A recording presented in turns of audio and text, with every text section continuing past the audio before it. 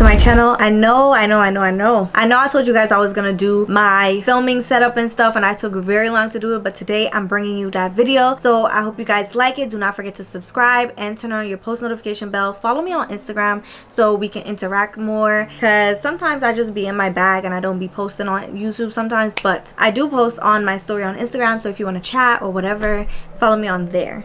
So yeah, let's get right into this video. Alright you guys, before I switch the camera, I just wanted to show you the camera that I use.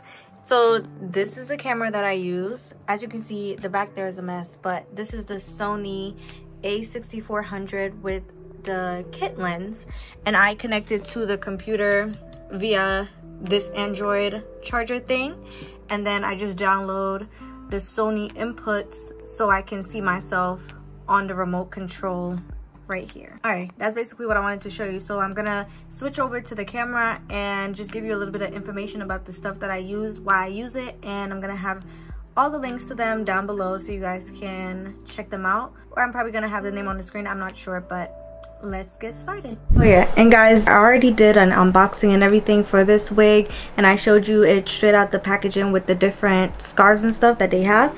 So if you want to check out that dedicated video, I will link it down below.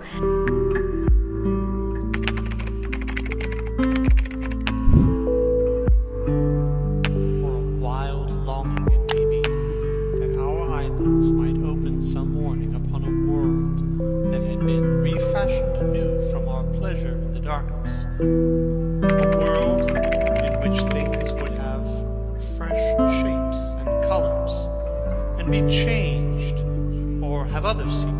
A world in which the past would have little or no place.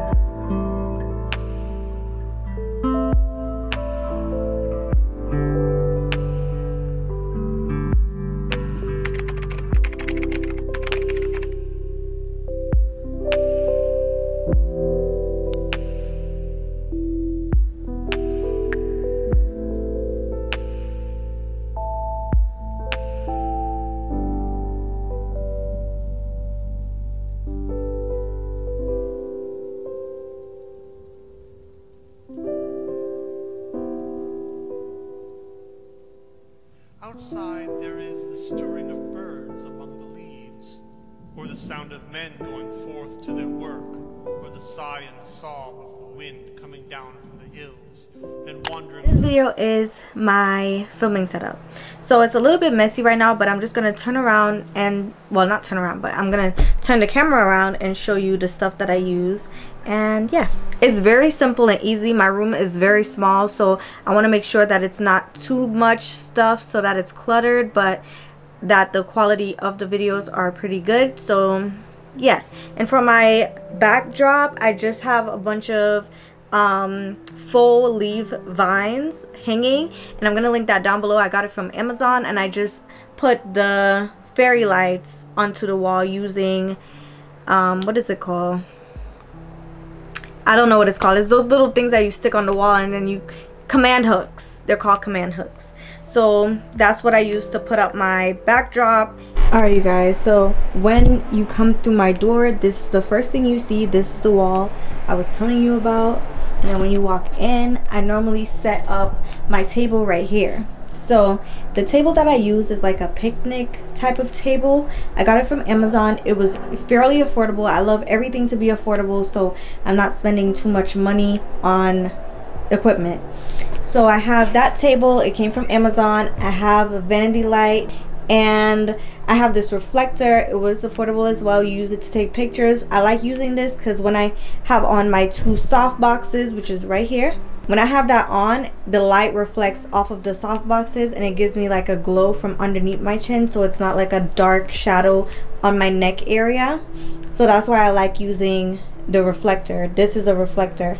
I'm gonna link it down below so you guys can check it out if you're interested in getting one of those. Then I have two soft boxes, and you can see my bed is literally right there. So my room is fairly small, but I try to make with what I have. And then my clothing rack is right there, but this is not a room tour. Anyways, I have two soft boxes. I like using those because they really bring light in. So even if the sun is going down, it's still gonna have fairly good lighting in here. Then over there I have this amazing ring light, and I really like this ring light because it comes with a remote, and I'm gonna show you. You can, okay, so I'm gonna turn on the softbox lights. This is how it looks with no lighting, and then this is how it looks with one. Let me turn the camera around. And this is how it looks with just, okay, this is too bright. I'm gonna bring down the aperture. Alright, so this is how it looks with the two soft boxes on without the ring light, and I like it. I feel like if you're on a budget, the soft boxes are a go-to, but I would say if you really want, I'm gonna turn the soft boxes off and show you how it looks with just the ring light. But I wanted to show you why I feel like this ring light is so cool, because I had a ring light before and it broke. Like the head of it would keep moving and all kind of crazy stuff, and I don't have time for that. The ring light bulb, as soon as it breaks, you don't want to be waiting for somebody to send you the bulb for you to try to figure out how to fix it and all this extra stuff. So I got this new ring light. It was a little bit more pricey. I think it was over $100, but it was not over $150. I don't believe, but I'm gonna link everything down below so you can check it after this video if you want to. Yeah, and for my camera, I do have a Rodeo, it's called Rode. I have a Rode microphone connected to my camera just so the sound is better. I feel like the sound is much better with this on than not. But wait, I'm gonna get the thing. Okay, so what I was telling you about the ring light, it comes with a remote. Keep in mind, none of this stuff is sponsored. I paid for it with my own money, so I'm literally just telling you this because I want to. Alright, so for the ring light, I just plug it in and then I'm going to turn it on right here. I like that because then I don't have to get up and keep clicking it. I could just click it from the remote right here like a TV. I can put up the brightness of it. I can make it warmer if I want it to be warmer. So you see it turns like a yellow color if you want it to be warmer. If you want it to be colder, you could just click the cool button and it's gonna turn it cooler.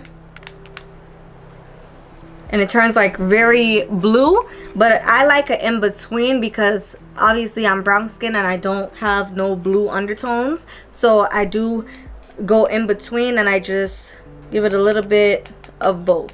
And it's very bright. I like that you could dim it down as well. And this is like more of how I would film my videos. As you can see, all the sides of my face everywhere is very lit. It's lit up and it's clear. So that's why I like these lights, and when they're on, this is how it looks. This is what I would see when I'm filming, and I normally connect my computer. I have the MacBook Pro 13-inch. I just connected to my camera how I showed you earlier. I normally just have my mirror right here, and then I have my bag next to me with all my hair stuff, or just depending on what I'm filming, I would have my makeup up here. So that's basically my filming setup thing. It's really nothing to it because my room is so small. I don't want to have too much stuff going on, so it's not a big production or anything. So yeah, if you guys have any other questions, do feel free to message me down below. Oh, and the camera stand, wait, where's my, y'all, I'm making a mess here. Anyways, the camera stand that I use is called the Ikoto tripod stand. So I'm gonna link everything down below so you guys can check it out. I'm gonna link the inputs that I put into my computer.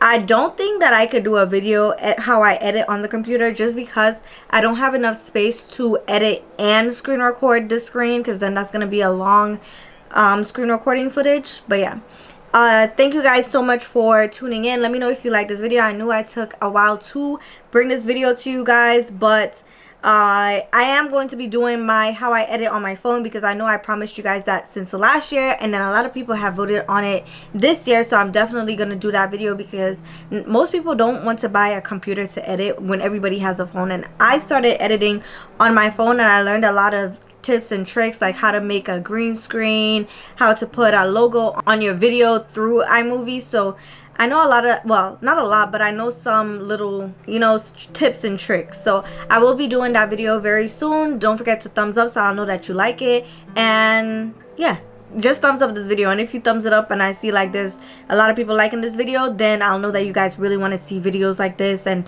more information videos. So yeah, thank you guys so much for watching, and I will definitely see you in my next video. Bye.